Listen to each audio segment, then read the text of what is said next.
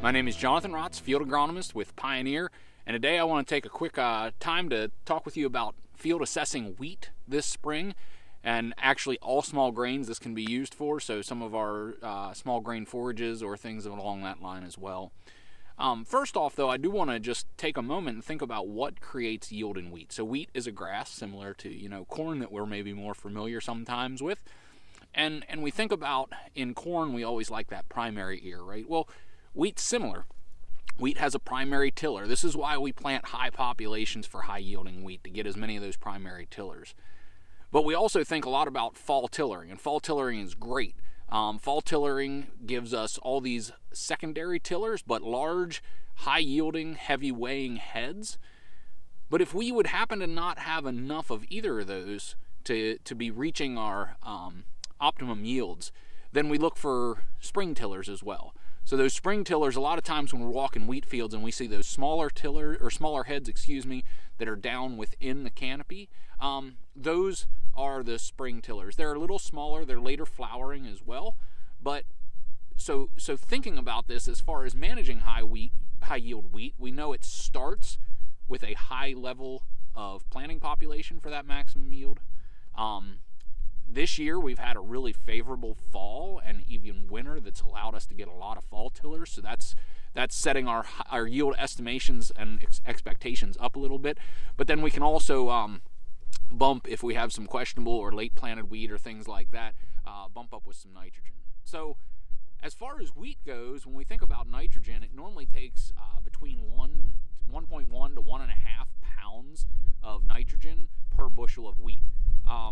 70 to 75% of that nitrogen is actually used later on, feek 6 through 10, which would be about that first node through boot. So this is one of the reasons why we think about doing a split application and trying to move some of that back. Just for another point of clarity on this idea of timing of nitrogen, when we're talking about early timing, we're talking about a first application typically of 2 applications, where we'd like to have the majority of our nitrogen actually coming later around that feek 6, which would be just prior to jointing. I always think about this where that wheat field kind of stops looking like just a lawn or short grass and almost starts to look like it's starting to stand up.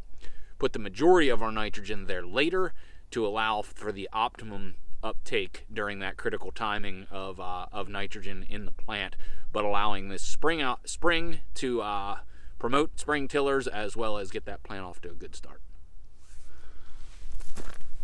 The other thing to really think about in wheat whenever we're talking about nitrogen application and some of the higher rates of nitrogen that we push for our high yielding wheat is to be really careful about overlaps in our nitrogen applications. This is areas where we tend to end up having a lot of lodging then, as well as I always personally kind of like thinking about a growth regulator to try to help in that high management wheat. Stream bars obviously are what I prefer to lessen the burn. But especially if you're not doing that, to think also about leaf wetness to try to minimize the amount of dew and things like that on the wheat to try to minimize burn.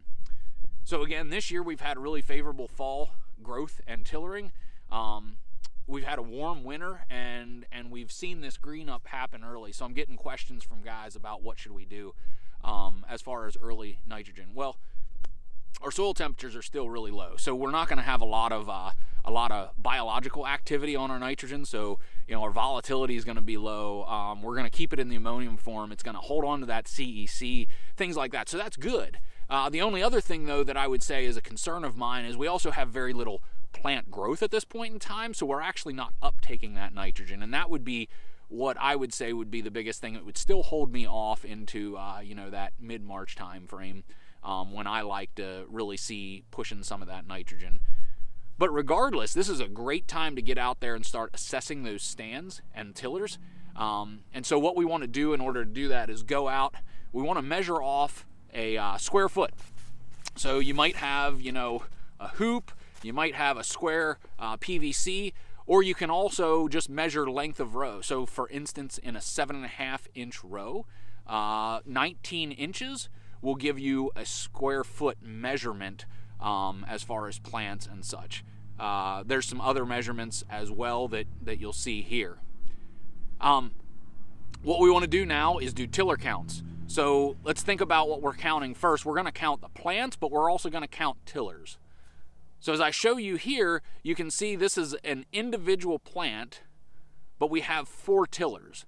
So a lot of times, especially early on when you're starting to learn what all this looks like, I'm going to want to go ahead and break apart the plants like I've done here and look at those tillers. Once you get a little bit more familiar with it, you'll be able to do this on your own. What we want to shoot for is about that 27 to 35 plants per square foot, and we'd like to see 3 to 5 tillers. This gives us at least 40 heads per square foot that we're shooting for, but our optimum for high yield is that 60 to 80 heads. A rule of thumb is about 1.3 to 1.6 bushels per head per square foot. So if we would end up having a very low plant population, 15 to 18 plants per square foot, that's where we think about maybe rotating to another crop instead of harvesting that wheat field. However, if we're between that 15 to 18 to 27 to 35, that's when that early nitrogen application really comes in to try to maximize that spring tillering to get the wheat yields up there a little bit as well.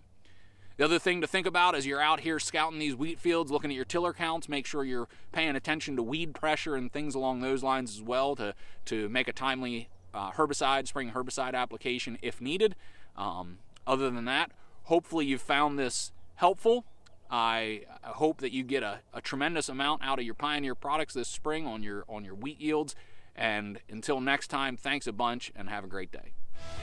That concludes this Pioneer Agronomy video podcast.